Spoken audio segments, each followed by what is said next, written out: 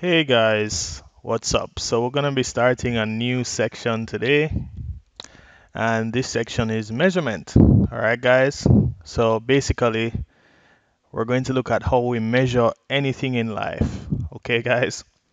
So it says here the metric system is an internationally recognized decimalized system of measurement. All right, guys, and this decimalized here, what this really means is that it's in powers of 10. All right, guys, so it's much easier to use because everything is in powers of 10, unlike the old system, okay? Now, the metric system's name comes from the word meter, okay? And the standard units for measuring length, mass, and capacity are the meter, which is m, right? And that's length. So, for example, remember, you usually run 100 meters, right? So the length of the distance is measured in meters. Cool. You also have the 200-meter dash, right? And the 400-meter dash as well. And you even have the 800-meter dash or run. Right. So we usually measure distances in meters. All right, guys. Now, for kilograms now, for mass, we measure things in kilograms. Okay, guys. So the kilogram, kg, represents mass. So we might say that you might say that you currently weigh what 300 kilograms, right? Which is really heavy. Um, or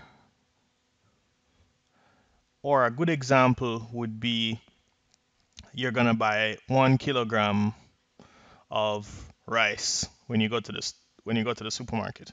Cool. I think that's a good example. We usually measure weight in pounds in Jamaica, right? But this is actually the old system.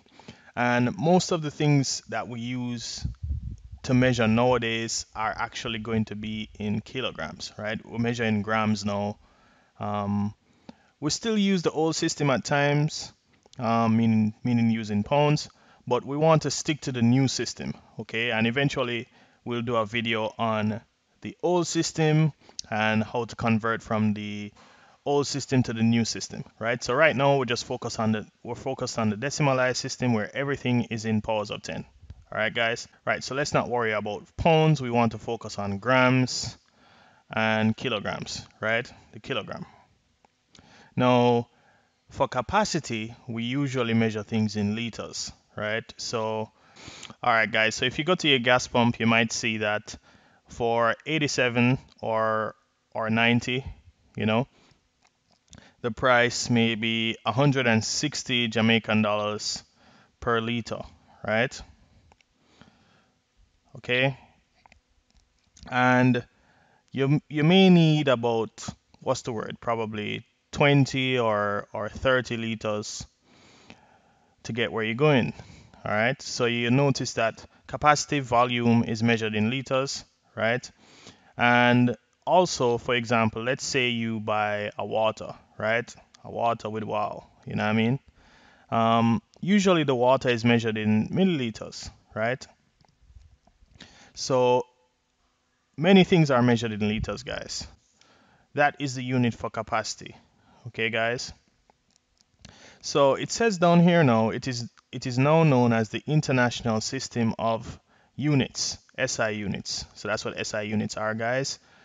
SI units are the units that we use to measure all things under the decimalized system, and it is used to measure everyday things such as the mass of a bag of flour, the height of a person, or the speed of a car, and the volume of fuel in its gas tank. Cool. All right, so pretty simple, easy so far, right? And we're gonna do some examples. The first thing we're gonna look at, of course, is length, okay?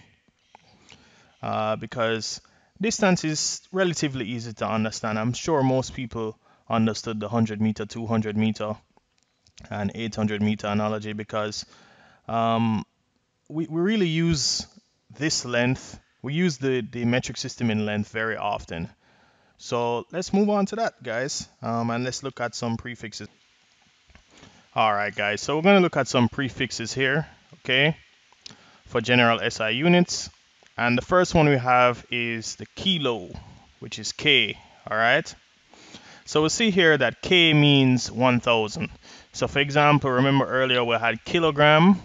So what this actually means is it's 1,000 grams.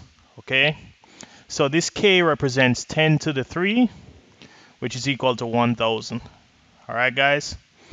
Now hecto here means 100. So if I had Hg, right, this would be equivalent to 100 grams. Okay, but we don't really use hecto often, but it's still important to know the prefix, and it represents 10 to the 2. All right. Then we have deca here, which is also a prefix for 10.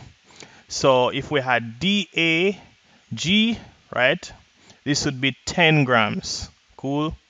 And it's also a prefix. DA is also a prefix for 10 to the 1, right? Now, we also have another prefix here called deci. Okay.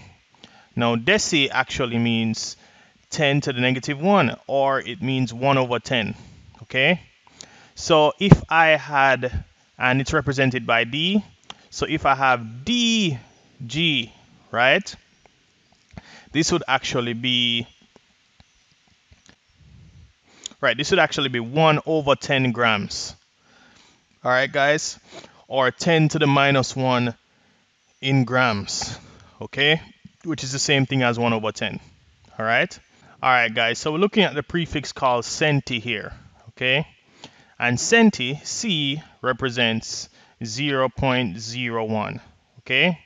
So let's use an example here that we use very often. We use centi very often to represent centimeter.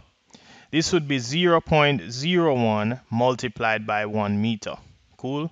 Which is the same thing as 0.01 meters. Cool.